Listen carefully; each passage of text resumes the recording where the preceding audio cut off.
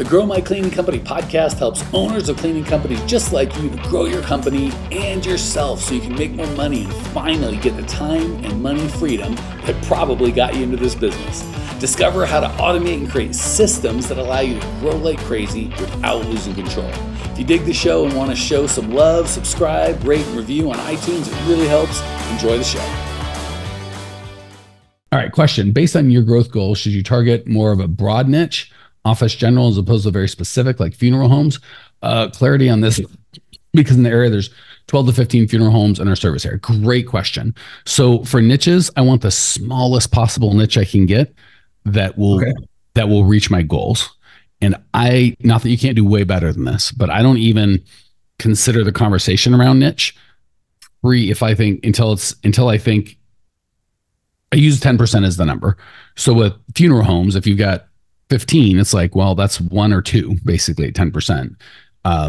Is that going to meet my goals? Like, not even close.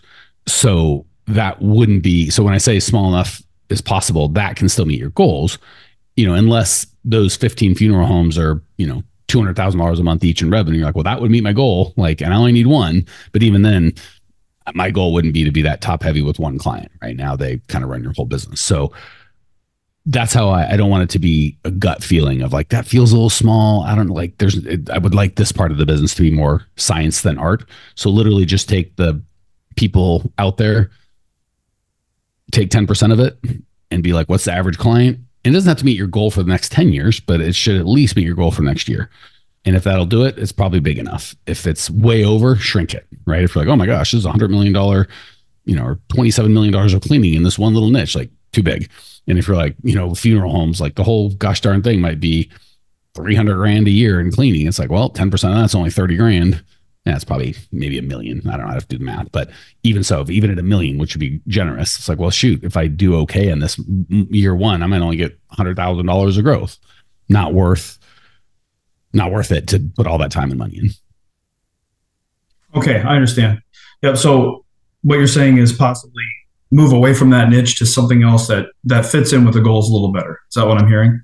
And I put them in my yellow. So when funeral homes call, just like with Mike, the former clients or former bids that he didn't have any beef with, those would still be yellow. Like, I'm not saying I won't put, any time, or if they call me, I'm not going to be happy to help them. I'm just not going to, my focus is going to be on my Dream 100. Okay. That's understood. Cool. And can I ask a second question? Oh, go ahead. Yeah, last thing on that one. The reason we call it the Dream 100 is you also want all of them to be worth enough that if you spend 20, 30 grand this year on your Dream 100, 2, 3, a couple grand a month, and 100 hours this year on them, and only got 3 of them or 4 of them or 5 of them, you're like, oh, that would be worth it, right? Like, so you don't want in your Dream 100 an $800 a month client. I'm not saying you won't take them. Maybe you will, maybe you won't, depending on your minimums. But I'm not going to spend a bunch of money chasing them. Like with Mike, I don't know his average car dealership, but I'll bet you it's at least 3 grand, maybe closer to 5. So if the average is give or take 50 grand a year, and the average one stays 3 years, like, well, it's 150 grand. If it costs me $4,000 to get that guy, am I okay with that? I'm like, yeah, I'm okay with that. So the nice thing about a Dream 100 is marketing budget almost becomes irrelevant, right? Like with residential, we got to be pay a little more attention because the average client might be $400 a month, 5 grand a year. They stay 2 years, only 10 grand. Take away half for cost of goods sold. We got 5 grand. Will I spend $500 to get that guy? Heck yeah, I will. Will I spend 2,000? Not likely. Does that help before we get on to your next question? It does. Yes. Yeah. Thank you. Yep. Cool. You had a follow-up. Yeah. So my next question would be, the other one that we do a lot of would be schools. And that's been strictly word of mouth, just because you serve one well, they talk, maybe a year later, you get into another one. If we were to shift into that being the niche, what advice would you give me for the different streams of marketing, knowing that there's a process of a school board, a superintendent, and then it most likely starts with the head of facilities? So 2 things. One, my least favorite reason to pick a niche is we've done them before. I shouldn't say least favorite, but it's not my top 3. It doesn't mean we would exclude them, certainly, because you've worked with them. But a lot of people go into residential. If you look in the room, the majority of commercial clients are residential, and the majority of commercial clients are male and the majority of residential owners are female. Oftentimes that's just because the ladies were like, well, this is what I'm comfortable with. And I'm not saying residential is better or worse than commercial. I'm just saying you don't want to go into it because you're comfortable cleaning a house, but you're not comfortable cleaning a business, because that's just such a small, you know what I'm saying? Like, well, I'm comfortable with schools, but I'm not comfortable with car dealerships. I'm not pimping car dealerships. I'm just saying that doesn't mean schools are a better niche. It just, the gap between you getting comfortable with car dealers is much smaller than if, one happened to be an inferior niche. So again, not saying you shouldn't do schools, but the way I would pick is I want people with lots and lots of pain. So if the schools, the ones I've gotten, are just like, yeah, we put out to bid every 5 years. We don't really give a crap. It's neither here nor there. We're just kind of looking for the lowest price and don't steal anything, but we don't have any thoughts about it. That's a bad niche. If they're like, holy heck, what I'm looking to hear is this is my least favorite vendor. These freaking guys, I'm so sick of it. They all say they start great and then they get terrible. This is the kids or whatever, and it's affecting my day-to-day life. I'm ready to punch somebody. That's what I'm looking for in a niche. Like, I use you guys as an example all the time. Not a ton of money, not you guys as humans, but as a industry, owners of cleaning companies, not a ton of money, which ain't great, but really nice people that I enjoy, which for me, I put up because that's where I'm at. But it's okay to be like, I'm more for money. I'm more for my own life. There's no right or wrong answer, but you do want to be clear on that. Also, you guys have a ton of pain. You're like, I'm really committed to getting out of cleaning and to building something, whatever. So for me, the fact that I like you guys, and again, not you, I do like you personally, but I'm talking about this industry, like car dealers have a lot more money, but they're pains in the ass. I wouldn't want to serve them particularly at this intimate of a level. I'd clean for them, but I'm not going to coach. I should say I'm not going to coach them. I'd be hard pressed. So you guys are a perfect example of, there's not a ton of you, right? If I wanted like realtors, more money, ton of them, and just, for what, maybe they have pain, maybe they don't, I don't know. I know you guys have pain. I love that. So not that I want you to be in pain, but I love that I can really make a difference in your lives. So if I go to the school and they have pain and they're committed and they're passionate, I'll take that over most things, right? Because they certainly have the ability to pay. With commercial, you never have to work. Like residential, there might be people in trailer parks or apartments or condos or cheap condos that are passionate, but they don't have any money. If you're commercial, pretty much everyone needs it. So we'll talk about, I'll answer your question, but I just want to make sure you're not going to schools because you're comfortable, going to schools because they have pain, you enjoy dealing with them. And that's who you want to serve. Like, really, that's it. Do they have pain? Lots of pain. The more pain, the better. Because if there's no pain, there's no sale, right? As businesses, we earn money by solving problems and making people's lives better. And if their life is already fine, like, I don't do any work with people that come, they wouldn't come to me and I wouldn't go to them. If I go to them, be like, hey, want help with your cleaning company? No, I'm making all the money I ever wanted to make and I love my company. What follow-up? None. Like, they have no pain. What am I going to do? Like, there's nothing there. So always start with the pain. People start with, I like them. I'm comfortable with them. I perceive them to have money. I did one before. I've got a friend that can get me an in. None of that matters if they don't have pain. And if they do have pain, all that matters a lot less because, doctors are pretty easy sale. You come with a gunshot wound. Not a lot of questions about price or how he's going to do it, or it's just, please make this stop as quickly as possible. All right. Any question on that before we talk about how to specifically? No, I just to clarify, I understand the pain really well because we've cleaned enough. And I also, there's a ton of pain. Perfect. Enough to where when we come in, they would not rebid or switch. I know that's kind of objective, but when you help out enough and they get time freed up, they're able to do other things that are higher level, kind of like what you teach us. It's solving a huge pain for them. Love it. As long as they are aware of the pain, then that could be a great niche. And the fact that you're already comfortable with them, that's a bonus. I'm not saying it's a negative, it's a positive. It's just not the deciding factor, right? So great. If that's all the case, I think that'd be a great niche. And again, the only thing specific to schools, it can be a little funky with cash flow in the summer. I always try and set them up where I do a bunch of floor work and other stuff. So the billing stays the same. It's an annual contract. Sometimes they'll do that. Sometimes they won't. If you can't do that, it really screws up your cash flow. If you can do it, it screws up your cash flow less because the income stays the same, but your cost of goods sold gets a little funky. So you might be like, well, during the school year, it's, 57%, but during the summer, it's 22%. And it averages. Yeah. So again, is that a reason not to do them? No, of course not. But is it it's something you want to take into consideration? And then also with hiring, it's like, all right, we got a great team of 26 people, and in the summer we need 11. So again, is that a deal breaker? Nope. Just something you want to. Every niche has their pluses and minuses, and you're already familiar with that one. Okay. So the good news is the cool thing about the Dream 100 is pretty much the same for everybody. So I would get the list first if you don't have it. Clean the list, because you can buy the list and half of them won't be any good, or there'll be weird schools that you're not, you know what I'm saying? It might even be 20%. So you might want a list of 600 schools to get your dream 118, right? It's not going to be like, oh, I bought my list of 200. I'm good. It's like, we'll see. And as you're doing that, start building the marketing plan, which if I was going to do a Dream 100 to schools, what would I do? I would definitely be on my favorite, and this is why niches are so important, is to just go where they're already at and just be a part of that fabric. So I would be like, where do they go? Like, what are their associations? What are their unions? Where do they meet off when they're not at school? Like, I don't know this because it's not my niche, but I know my kids every third day, like, we got a teacher training, everyone's off, or half day or some funky thing. Like, where do they go when they're doing that? And I'm going to see if, like, who buys food for that? How can I sponsor that? What do I need to, how can I bring value to that thing? And I'm just going to go to where and same thing with car dealerships, same thing with property managers. They all have associations. Teachers probably literally have a labor union that you could just be like, well, hold on, let me get in there. So I'm going to want to get to be where they're at, because and I'm going to try and give as much value. Can I bring cookies? Can I be on the board? Can I be, collect dues, whatever bullcrap, sweep up at night? Like, I'm the dude on the board, because then everybody knows you. And again, specifically, I was talking about teachers. Obviously, you're going to want facilities managers, but they all congregate nicely somewhere, online, ideally in person. And that's always what I use as my foundation. Secondary, I'd probably do some sort of telemarketing campaign. Probably wouldn't, I don't know it depends on how big my Dream 100 is.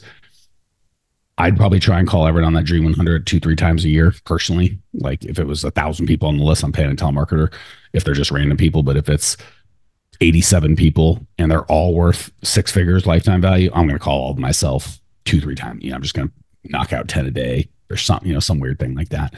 And then I'd have some sort of direct mail, lumpy mail 1 month, and then postcards another. And then I'd probably round it out with some sort of monthly event where I invite them to lunch as a group of like 8 to 12 people, have 2 or 3 of my own clients, just there for fun. And, they're always going to talk you up. And then, 6 or 7 of them. In worst case, you just buy them lunch and have fun. Best case, you're going to have some sort of educational content, or they don't care. They're just there for the food and the booze, if that's something that, your culture would, they and your culture would allow. But that would be how I would break it up. I'd personally telemarket. I'd have some direct mail going out. I would, whatever their one association was, I'd be there every time that gosh darn thing was open. And I would probably try and, do a monthly event, and that would be the whole thing. And that alone, gosh, if you had a good Dream 100 list, if that can't get you $500,000 worth of recurring revenue every year, I don't know what will. Like, that's a solid plan, dude. Okay. Awesome. Thank you.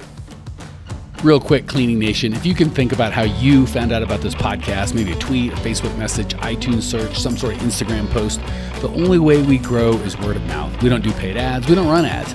You are it. The only ask I have is if you're getting value, share the love. However you found out about this, if it's a review or post, whatever it is, do that. Pay it forward so the next cleaning company owner can change their life as well. Back to the show. Brandon's happy. I'm happy. Let's hook up with, where's my friend Capri? There she is. Hey, Capri. Good to see you. Hi.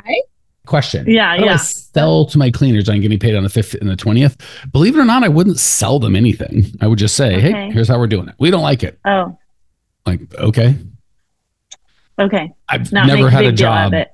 No. Well, and again, I never had a job. I could almost finish saying this, but I haven't had a job for 30 years. But I worked at a car dealership as a salesperson and a Denny's. I think that was about it. And they just told me when I got paid, and I didn't really have any, like, I didn't think there was a vote involved. Like, no. I get paid every Friday and every 3 times on a full moon. And they just said, here's payday. And I guess I could have been like, well, I don't like it. And they'd have been like, all right. Like, I don't know that would have had any impact on their business model. I just know they like it on Fridays, but because it's going to change with the 5th and the 20th. then it's going to be different days every month for me personally. Because like right now, I'll do the payroll on Monday. Like every Monday, I just know I'm. So two things. One, you should not be doing any of this. Your accountant should be translating your employees' hours to your payroll company. So not Capri. Second, it would be the 15th and the 20th, so the day would switch. But yeah, that's a grown-up accountant can do that. And third, I want to encourage you. 80% of the reason we do the payroll the way that we do is logistically internally for you. Your cost of goods sold will never be right if you're doing payroll weekly, because you're always going to have payrolls and the wrong thing, and it's all in arrear. The whole thing's screwed up. So half of it's for that. Another 20 or 30% is just from a logistical standpoint. If you're doing payroll weekly and you're personally doing it, I'll bet you you might be spending 50, 60, 70 hours a year. No, I'm not doing the payroll. I don't mean processing the payroll. Oh, yeah. Okay. Preparing that's as much work. So there's two parts, guys and gals, to doing the payroll. There's taking the timesheet, whatever format that is, and putting it into the payroll company. That's not only an hour or two a week. That's the most frustrating least. You know what I'm saying? Like, I can't think of a thing I would enjoy doing less. It's not like it's fun. And then the second half is once the payroll company does what they need to do with 941s, 945s, takes all the payroll taxes, yada, yada, and they pull out that $12,000 or whatever it is, somebody has to enter that and translate that back to QuickBooks. Like, hey, that 12 grand, here's how it breaks up, cost of goods sold, payroll tax, and your accountant should be doing both of those. So your payroll company does the middle, right? Your accountant translates your hours to the payroll company's format. The payroll company processes it and handles all the deductions and pulls the money out of your account. And then your accountant translates that raw, hey, this $12,000 came out. How do I break that up? You should be doing none of it. Your accountant should do the outside pieces. Your payroll company should do the middle. And your involvement is once a month, as long as everything's generally green, going over your own profit and loss and looking at your cost of goods sold. When things get yellow or your cost of goods sold is wonky, you would go over it twice a month after every payroll. So your job is to look at it. And then if your cost of goods sold is really funky, you might go over it before payroll. Like, hey, before you run payroll, I want to see it. And I would still have my accountant prepare all that for me. So none of it would be Capri preparing it. It's just Capri reviewing the data. Wow. Yeah. Okay. So when I gather the timesheets to give, like, I'm not supposed to do that anymore. At the same time, I do the mileage and give it to the payroll. Yeah, they can do all the accountant. Yeah, the accountant should just tell the accountant how mileage is paid, and they just handle it. So they would just have to have access to the schedule, because I have been doing the average 6 miles between houses to make it so I'm not. I used to MapQuest everybody's. Yeah, I wouldn't do. You can't. Route. I wouldn't. Yeah. So yeah. I don't know. I mean, depending on how you collect that data, you'll have to decide what the account needs access to. But no, for me, my account has all my QuickBooks, all my bank information. So there's nothing I really am like, you can't have access to this. It's like, just like if I'm going to rob you, I'm going to rob you. So I would give her access to whatever he or she needs. I think my scheduler, or would that be wrong to have my scheduler do the mileage? Because she kind of wants a little bit more to do right now. I wouldn't say it'd be wrong, but I just... Okay. It's not her department. What's going to happen, what I shouldn't say is going to happen, what you run the risk of is when something gets funky, the scheduler is like, oh, the accountant screwed up, and the accountant's going to complain the scheduler. But if Vernetta's just the accountant and just does the whole thing, it's hard for Vernetta to be like, well, Brandon didn't do, and I don't like, blah, blah, blah. So I don't want to get into it. It's just why make things more complex when they don't have to be.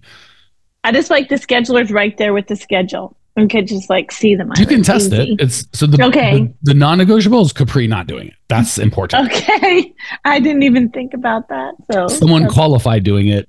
Yeah. That's not you. That's the key to the whole operation. I would just have it do. I do it at my accountant, but if I can, the schedule, do it. And if she does a good job and there's no fights and you like it, great. Okay. But the non-negotiable is not Capri. That's the takeaway. That's the thesis of this whole conversation. Okay. So to answer your question on the 5th and 20th, you don't sell it. You just tell them this is how we're doing payroll. Okay. I'm going to do that. Oh, so what I was saying is half the benefit is your cost of goods sold will be right. 30% of the benefit is, you just save a ton of time and money, your money and someone else's time. Because instead of doing 52 payrolls a month or a year, And, if a payroll takes an hour or two and the most frustrating hour or two of your week, and that goes down to 24 payrolls, that's less than half. And then, so that is huge. And then 3, the people that freak out about, I got to get that $287 on Friday or I'm going to be homeless.